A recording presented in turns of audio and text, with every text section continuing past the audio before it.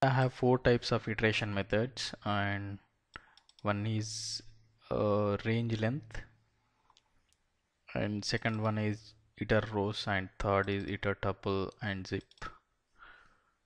So I want to see which one is uh, taking less time to execute, and this is the input file I have. Here I have around 9,933 records. I will iterate this data frame using pandas, and we will see which iteration is take less time. I will explain the code little bit, and here I am reading the CSV file which I shown you, and here I am printing the length of the data frame. I'm taking one variable called b as a list.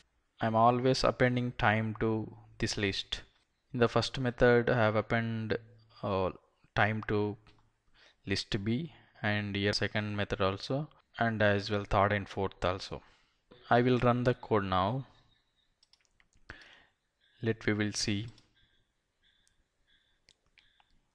Yes, records is 9,933, and range length is took 0.33 seconds, and iterrows took 2 seconds, and itertuple 0.18 seconds, and zip took 0.017.